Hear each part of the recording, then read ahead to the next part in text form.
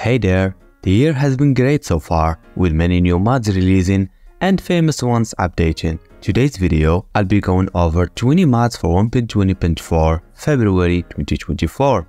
Now without any further ado, let's dive into the video. With the Woodwalkers mod, you can morph into any mob by simply pressing U while looking at the mob. You need to press it for about 5 seconds.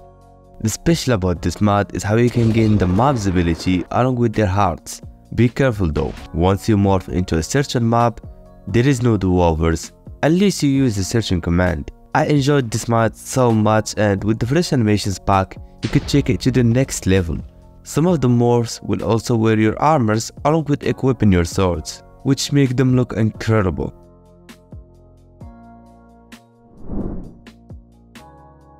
Camps, Castles, Carriages is a mod with an obvious name. The mod will include all of the mentioned structures in the game.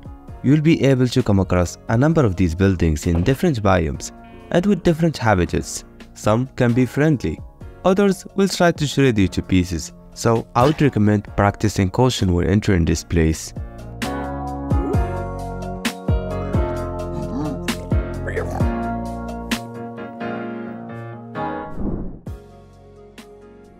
Nature's Compass is a mod with a single new item, that being the Nature Compass. This unique tool allows you to travel to any biome, whether it's located nearby you or thousands of blocks away. The compass will just come up with the exact location. And as you can see, this compass is also compatible with mods such as Terralit, so expect it to work with other world generation mods as well.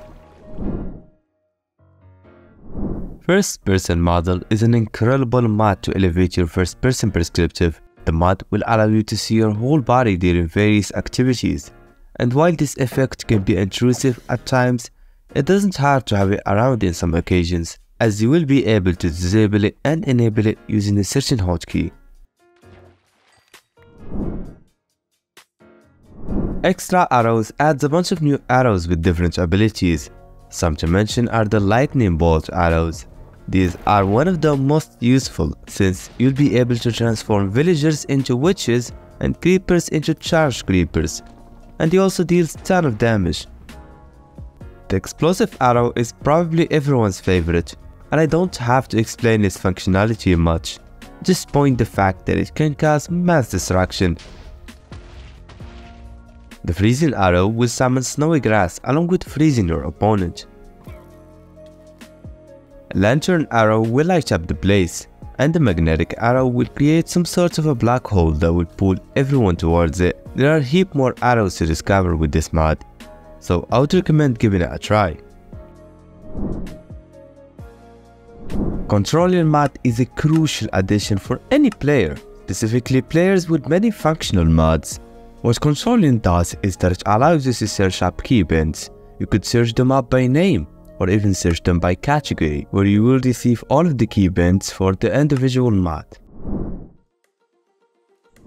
JourneyMap will add a unique minimap on the top corner of your screen. What sets this mod apart is how you can set temporary waypoints, those being markers that will vanish as soon as you reach them. With a single click, you could zoom in and out in the map, and you could also expand it to see all of your discovered areas, as well as turning on and off certain parameters like mob visibility, scaling the map, configuring the visuals, and more. You could also modify the settings so that the map reveals the caves. This option will uncover most of the structures nearby, including mineshafts, lush caves, and other places.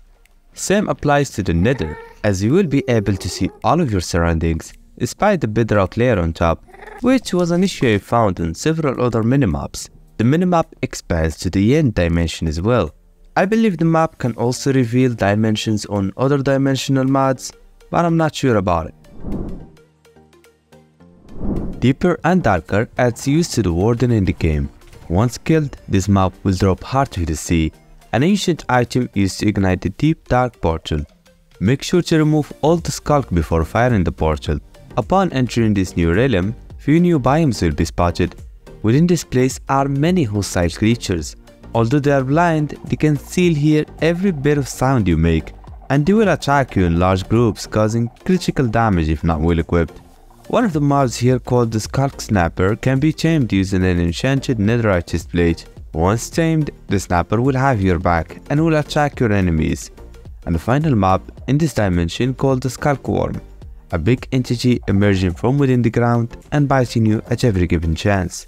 Throughout your journey, you'll be able to gather some items necessary to construct the new set of Skulk armors,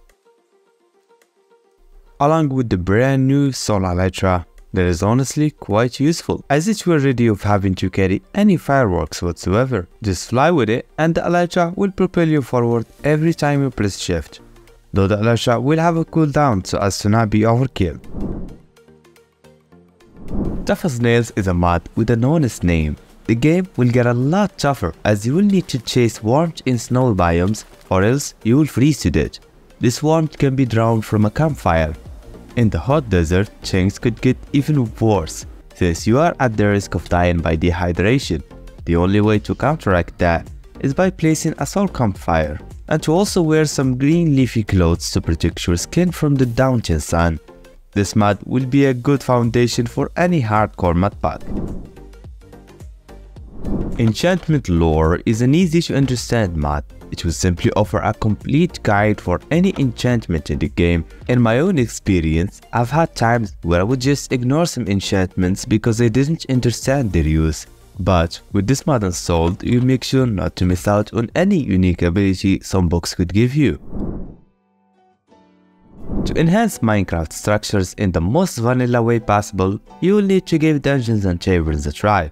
This mod revives this particular part of the game by including a kaleidoscope of simple and sometimes big structures to Minecraft. These can be completely new buildings like the new jungle village and the swamp village, or an enhancement of the existing structures, those being the vanilla mansions which became huge. Or the witch hat, there is now a villa. I love this mod until it gives you, my friend, the ability to inhabit some of these structures. With the BumbleZone mod, your view of the beehive will be completely altered. You can enter the inside of the hive, and once you do, you'll surely love the new structures, walls in, and atmosphere. It truly feels like a utopia for bees. Within this place, there is an ancient weapon waiting for a courageous warrior to take it. That being you. The weapon itself is quite weak, but you can place it in your house as a trophy. Same goes to any of the other new blocks and items you could collect from this dimension, except for honey. Honey is something you don't want to touch for various of good reasons. To leave the dimension, all you've got to do is dig straight down until you reach the void. Slayer's Beasts is a mod that offers few new biomes. They are quite similar to the ones presented in Biomes Aplenty.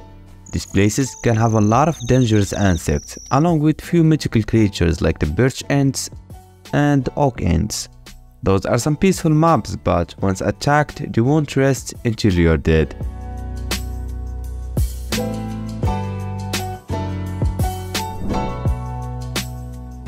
A mod with some seriously good biomes is Wythers' expanded Ecosphere. The terrain generated here are one of the most beautiful I've ever seen.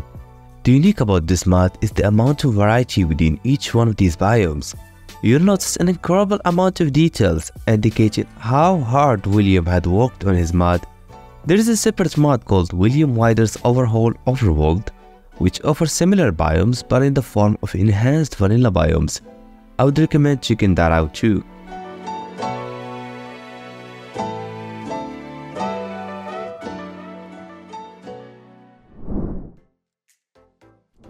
NiftyBlocks mod adds a bunch of decorational blocks. This mod is quite special in that it adds blocks for interiors and exteriors as well. Most of the blocks here are craftable within the vanilla Minecraft and will help you a lot if you are more into the modern way of decoration.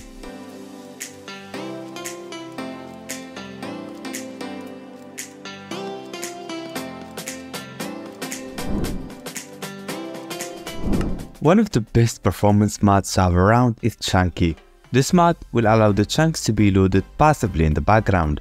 Just run these commands, choose the radius you want, and wait. After it's done rendering, the loading will feel smoother depending on the radius you've chosen. If you choose a radius that is too high, expect an incredibly high rendering time.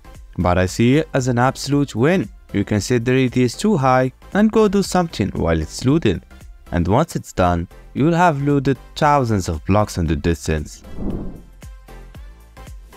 Cinderscapes adds few new biomes to the Nether. Those will be very common and you will find them in abundance. The biomes included the Ashy Shoals, Blackstone Shales, Luminous Groove, and the Quartz Cavern. These biomes will have new blocks and unique effects surrounding them.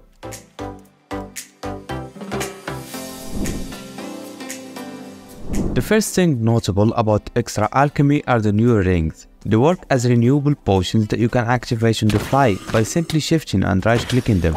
There are also a bunch of new effects added. Few to mention are first the sails, which makes your boat a lot faster. You may as well call it a yacht at this point. The return effect, which will return you to your spawn location. Piper effect, which will make you famous. Pacifism potion will weaken and slow any attacker. Combustion is a self-removing tool. The gravity effect will make some mobs lose their ability to fly. This can be especially useful against fixes. Potion of Learning will allow you to earn higher XP levels than usual. And finally, there is the recall effect, which will teleport you to the location where you originally drank the potion. This effect will be activated once it wears off. It can be a great tool for quick retreat. Enchant With Mob adds the enchanter from the game Minecraft Dungeons. This new mob isn't hostile. I attacked him many times and he didn't fight back. Well, he did, but just an attempt to make me leave him alone. Using some of the enchanting books from the mod, you can even enchant your mobs, and you will have special perks based on the book used.